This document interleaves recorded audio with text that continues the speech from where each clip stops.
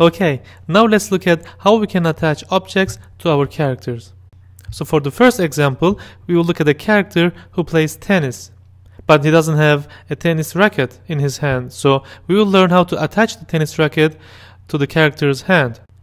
So I will open up a character here from my folder 5, parent-child constraints.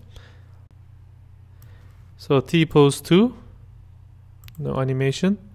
Well, he's actually not a tennis player, he's actually a soccer player, but we'll just go with this character for now. So the first thing I'm going to do is I'm going to characterize it.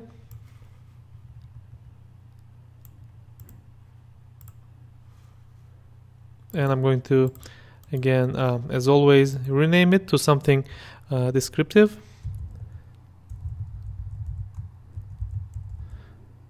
Okay, now I'm going to bring in the motion file, which is playing tennis.bvh file right here. Okay, so I'm going to characterize this bvh file as well. Characterize biped, and I'm going to rename it to bvh playing tennis. So I'm gonna here set the character to the Brazilian player, and my source of animation will be the bvh file that says playing tennis. Okay, so when we look at this, you'll see that the animation is transferred to the character, and he is nicely and gently playing tennis. Okay, so what we need to do now is to bake the animation to the control rig, so we can then later on animate or modify the hands or any kind of poses that we would like to. So I'm gonna go to the this big blue button here, go to bake, bake the animation to the control rig, and FKIK. Okay, so as you see, now the character has the control rig. We can see it here as well.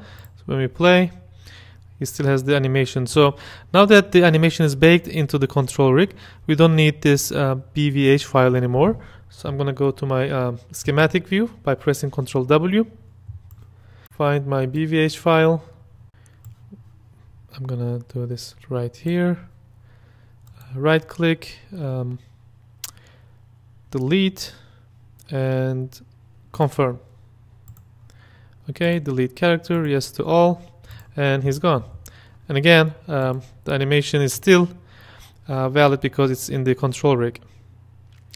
Okay, now that we have the animation baked into the control rig, now what I can do is I can bring in our prop, which is the tennis racket in this case. So I'm going to bring my tennis racket FBX file, and it's this one right here. So I'm going to bring it here. And again, I'm going to use FBX merge because I want to add the object to my scene.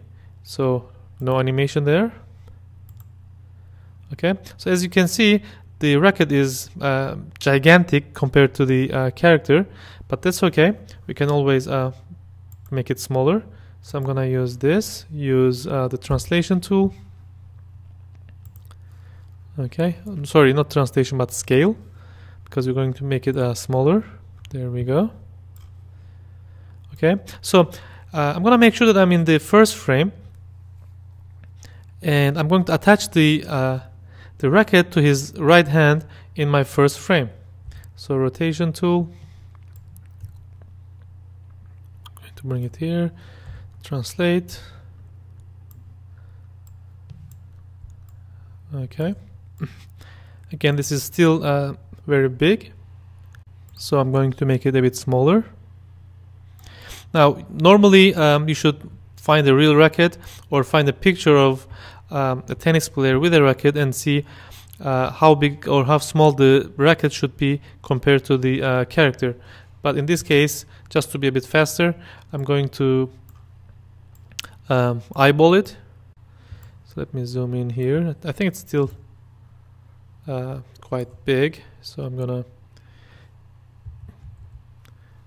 make it smaller. Okay.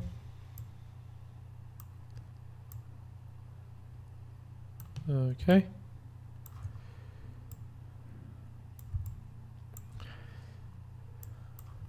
I'm gonna use the schematic view, not schematic, I'm sorry, orthographic view. So Control F. You can also access it here. View of orthographic, Control F is right there. Producer back or front. Okay, so you can see the height in a more clear way. Okay, so again Control E to go back to the perspective view.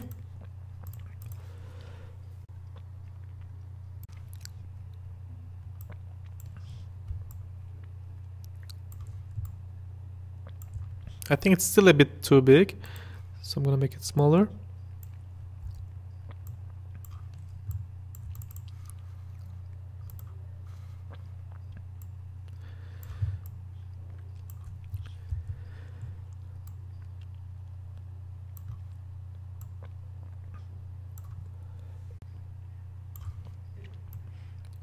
Okay, so I think this is roughly okay. Now all I need to do now is to close the fingers so it can grab the racket, and of course to do that I'm gonna use the selection mode, rotation tool, and the additive mode.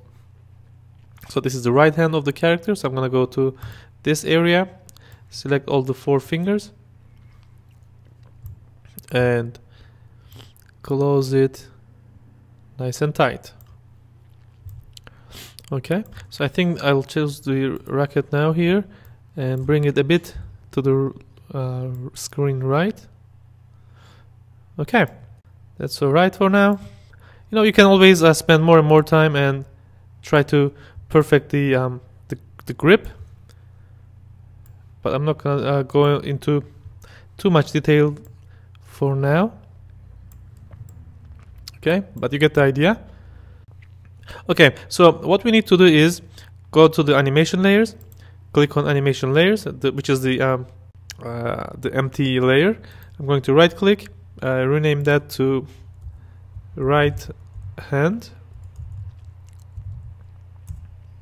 Okay, so I'm gonna move from the selection mode to the full body mode, and I'm going to give a keyframe here. Again, making sure that I am on the empty layer. There we go. So now I'm sure that my hand pose will stay the same for the rest of the animation. So as you see, the only problem is when the character starts moving, the racket stays still. It doesn't follow the hand of the character. So that's where the parent-child constraint comes in. So we have to attach this racket to the character's right hand. So to do that, what you need to do is go under templates, this time constraints, and if you scroll to the right, you will see the parent-child constraint. And the way it works is you just drag and drop this somewhere empty on the screen. Okay, so here we have 2 options, the child object and the parent object. So we have to define for MotionBuilder which object is the child and which object is the parent. In other words, which object is the controller and which object is going to be controlled. So in this case, the racket is our object that will be the child because it will be controlled by the character. So I'm going to go to the blend root. This is the one. So you can just drag this and drop it on the child area here. Okay. Now, for the parent object, in this case, the parent object will be the right hand of the character. So what you need to do for that one is you have to go to the X-ray view here. And I'm gonna zoom here. Okay. So this is the right hand bone. So you have to bring this to the parent box here. So all you need to do is to click and hold the Alt key and then click again on the bone and bring it to the parent box. So now we have defined what is our child object and what is our parent object. Okay, but when you start playing, you will see that there's nothing changed. The reason why is because even though we defined the child and the parent objects, we haven't snapped them together or to each other. So to do that, what you need to do is come here and snap. Click on the snap button. Okay, now when we look at the animation, you will see it here. Let's play. There we go. Now the racket is following where the hand goes.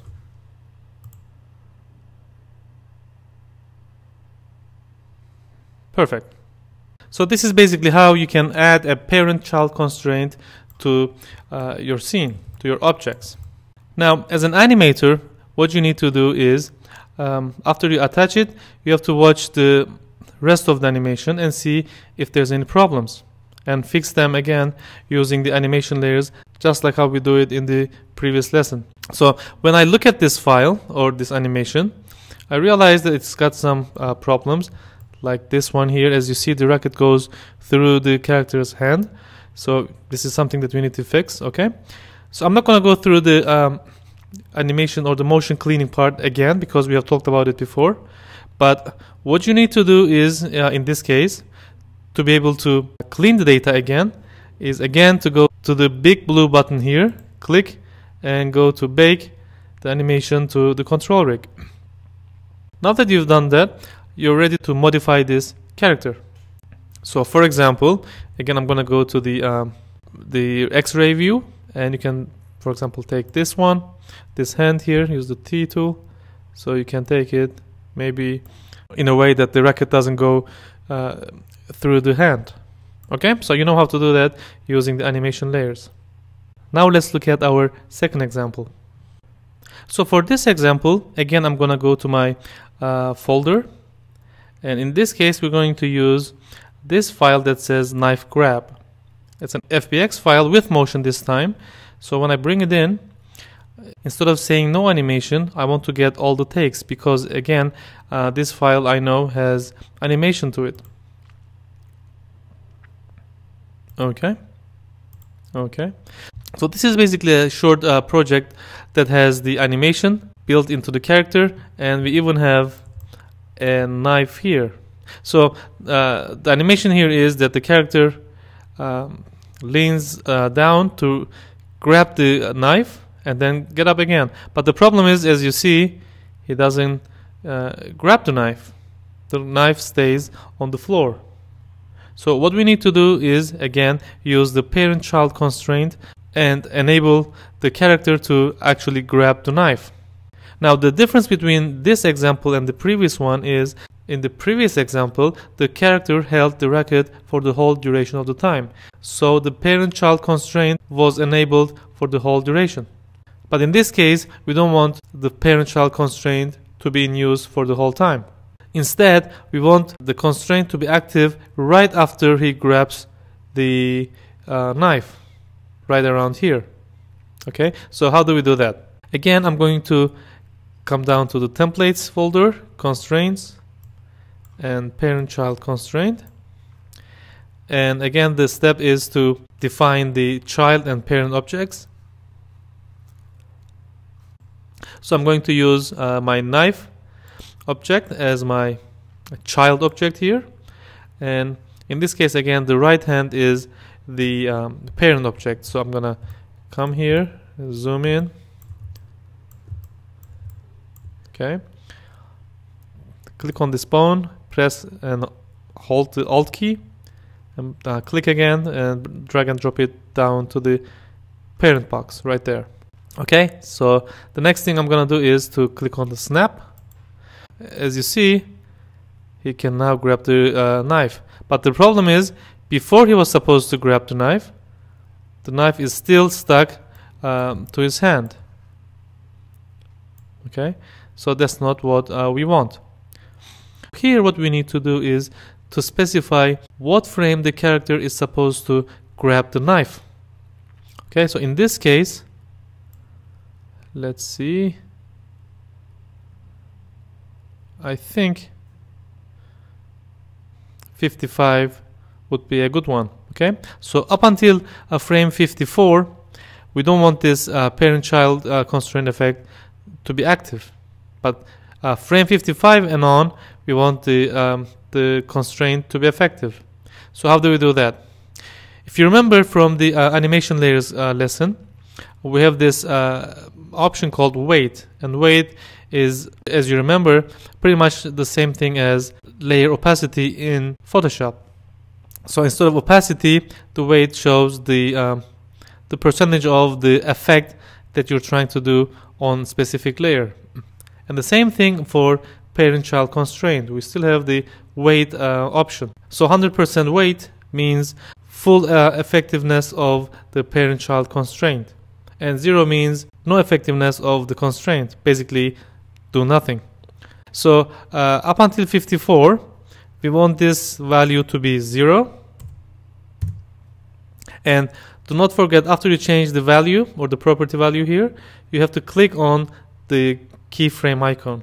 Without that, it's not gonna store the animation. So on the next frame, which is 55, right here, I'm gonna bring it up to 100%.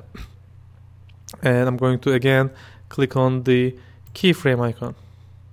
So look what happens now. Right now the parent-child constraint is not active. It's not going to be active until frame 54. And right after 54, on 55, he grabs it and then he gets up. So just by using the weight property and keyframing the value next to it, you can decide when you want the parent-child constraint to be in use and when not to be in use. And this was an overview of how you could use parent-child constraint. Next, we're going to learn how to add cameras and move them around in our scene.